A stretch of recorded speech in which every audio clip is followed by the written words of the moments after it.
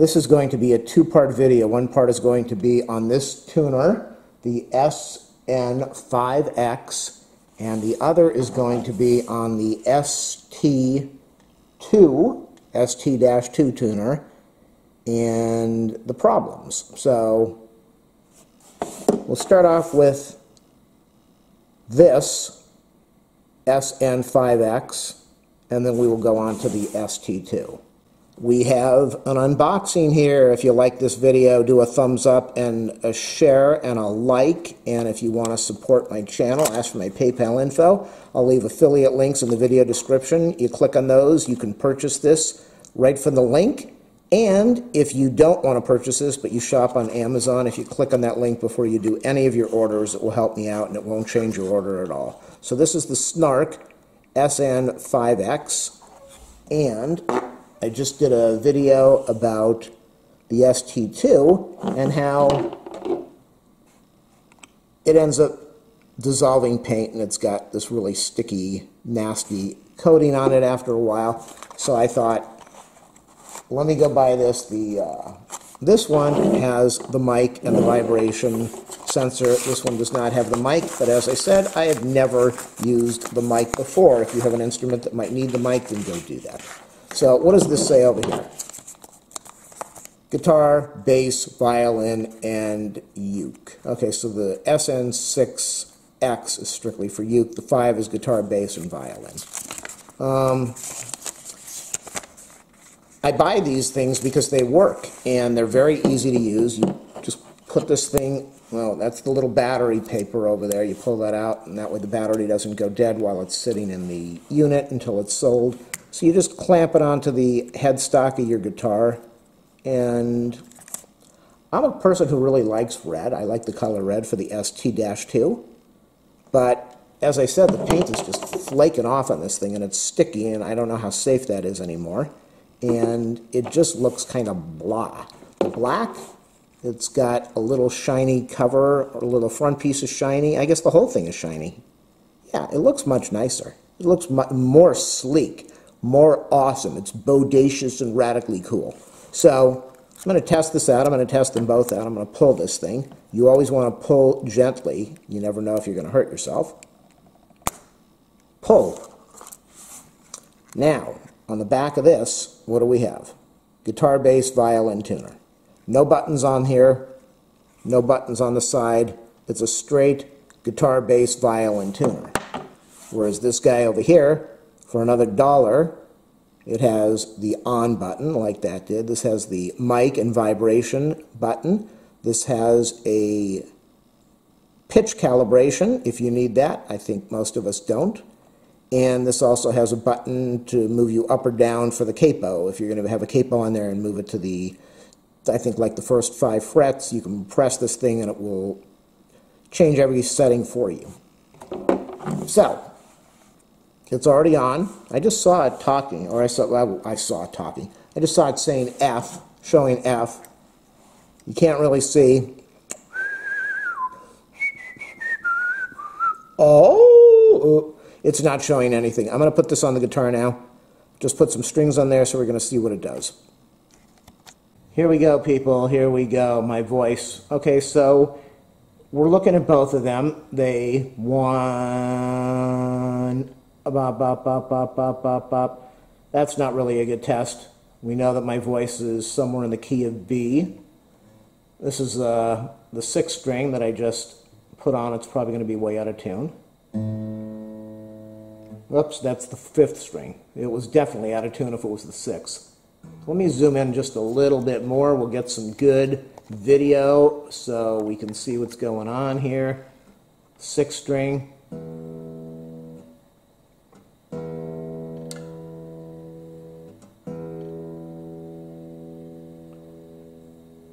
Now the red one seems to be a little bit more responsive, a little faster. And I think I read something online about that, maybe. Let's go to A.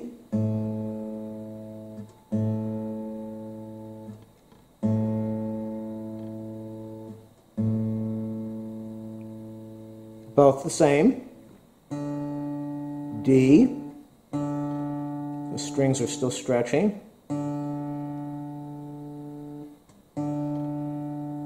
Very accurate. At least they're both consistent. G, way, way out. The G always loses. It's the G spot always loses until you take care of it. Tuning, a lot of tuning on the G.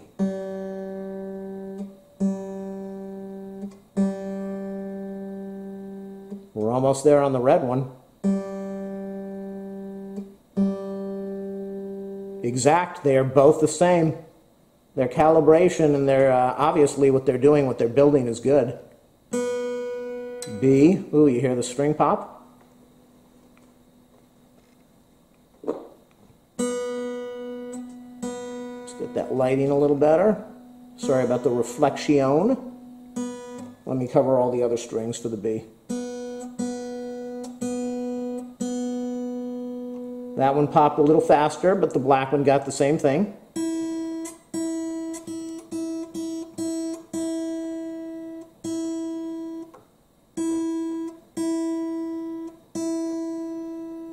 The red one popped a little faster. The red one's there. Let's try it again.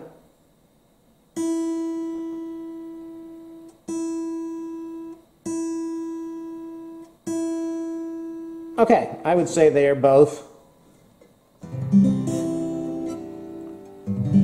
That's a G. I'm playing a G chord right now. A minor. E. Let's try an A. They're fairly the same. They're pretty much the same. Let me move the camera eye.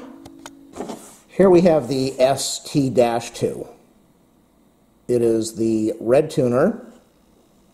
Price is about $13 as I just looked over my shoulders. $13. I bought this thing years ago. And then I bought this one. Now, if you're looking at the video closely, let me get the lighting a little better so we can see. I should be using two lights, but I'm not going to. So this is the good one. My finger rubs across it. It's nice and smooth. Has a nice finish. It's nice and smooth. Nice finish. And everything is wonderful. And these things, as I said, they're $13. You buy them and you don't expect much from them. If it lasts you a year, it costs you $13 bucks. If it lasts you 2 years, it costs you $6. The convenience is wonderful. People that say they tune by ear, there are some people that can do that. There are other people that tune to the string. They tune it to another string, and just go out and buy one of these things. It will save yourself so much time, and you'll tune in with no time at all. But do you want to buy this? Remember I said it comes out to about 13 bucks, maybe $6 a year, maybe $4 a year. This is, okay, that's got a little chip over there. This is the other one that I bought. And my finger is kind of sticking on it. You go on the internet and you do a search on this thing and you will find millions and millions of comments on this. Let's look over here. You see that? That is where, you can see it up here. What happens is, this is really, it's either cheap paint or cheap plastic, and it's a well-known problem with this, this version, this brand, this ST-2. And so it gets very sticky and it's starting to flake off. And there are people that say if you leave this on your guitar, you will end up with a nice red stain if it touches the wood, and you might damage your guitar. Over here we can see that the paint is flaking off. When I pick this thing, well, normally I would just go over here and press the button. So if I'm going to press the button, okay, it's not coming on right now. I don't know if it's working. Normally it shows me at about an E when I'm talking. Is it working? Okay, there it is. It's on now. You probably can't see it. because of all the lighting. But this is, I don't know if the paint is coming off. I don't know if the plastic is melting. I have the same problem. If you check out my channel, I have an Ibanez guitar, and the whole built-in preamp tuner literally melted. It was sticky and it melted. The same thing as this. So the question is the paint coming apart? Now, I don't know if this is safe paint or not. Maybe it's safe when it is dry and it's smooth like this, but is it safe when it's coming off like this? Or I don't think the plastic is melting underneath. I took a cloth and I rubbed it against here and the paint is coming off. So you have a choice. You can use some paint thinner and remove this stuff and clean it up. Is it worth the $12 if you don't have a lot of money? Maybe. Is it worth using turpentine and cleaners, getting it on your hands unless you wear gloves? Is it worth melting off this paint? Or are you better off just buying another one like I did here? Or are you better off staying away from the red one that seems to have this problem and buying this, which is the black one that supposedly doesn't have the problem? And if you like this one, then you buy another one because they are not that expensive. This version, bass guitar, I think violin and uke, this has a vibration sensor. This has a vibration sensor and a microphone. I think the button is on the back for the microphone. Push to cal, up and down. I think that's for going into when you have the capo on. And where's the button? Is that the button over there? Microphone. I bought this thing. I have never used it for microphone. Now, if you have an auto harp, unless you want to rest this on the auto harp, you are going to need the microphone. So if you need the microphone, buy the ST-2. If you don't need the microphone and you're strictly going to use it for vibration, buy this. And now I'm going to do a review on this. It comes with a paper carrying case. You're never going to use that. It's just a protective cover. Let's see now. The ST-2 has a mic and a vibration sensor. The ST-8 appears to be vibration only. The ST-8HZ adds hertz tuning for 1/10 of 1 hertz accuracy. The ST-2 replaces the SN-2. The ST-8 replaces the SN-8. What else is there? I believe they are both chromatic. I don't know. I can't. This over here says chromatic. So I'm assuming they are chromatic, but if it says clip-on chromatic. But if it's chromatic, that would mean it would show everything, and it probably does. Okay, when I've tuned these things up, it does show. It goes all the way through. So chromatic tuners, whatever you need. If you need the microphone, go out and spend, or you need the measuring for the capo to bump it up a fret, which, again, I've never used the button. I don't know. People never do that. If you don't need the microphone for your tuning, you can get this, or the SN5X, or you can spend the extra $1 and get all these bells and whistles you're probably never going to need. I don't know if they've fixed the paint problem on here, because this is, let me zoom in. Where is it? I was trying to remove some of this stuff, and I thought, do I really want to? You see, I got hairs hanging on here, dog hairs. It's nasty. And I could clean it up. I was thinking, do I want to clean it up? Or maybe I should just go pop a YouTube video on there to let people know about how gross this is. And if you're going to be alive in 4 or 5 years and you think this could happen to you, do you want to buy this? Or do you want to buy this one? I don't know if this is going to happen to this, but I haven't seen anything online that the black finish is doing that. But again, it probably has nothing to do with Snark. It has to do with the manufacturing of the plastic and the painting.